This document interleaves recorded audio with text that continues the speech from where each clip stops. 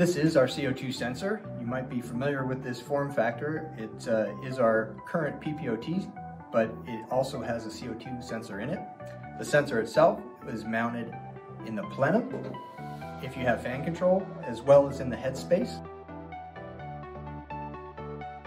Just like you or I, mold and insects inside a grain bin respirate, and as a product of their respiration, they produce heat, they produce CO2, just like when we exhale. And as we all know, grain is a good insulator of heat.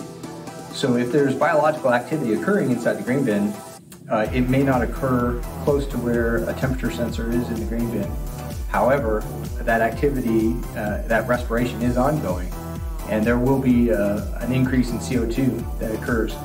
So as an early indication of biological activity in the bin, CO2 is a great early indicator.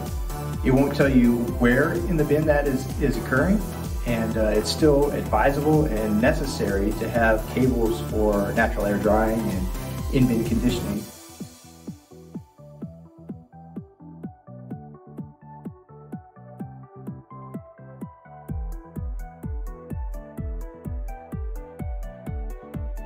There's a new graph that will show the CO2 concentration. I breathed on the CO2 sensor, and you see the spike in CO2 there.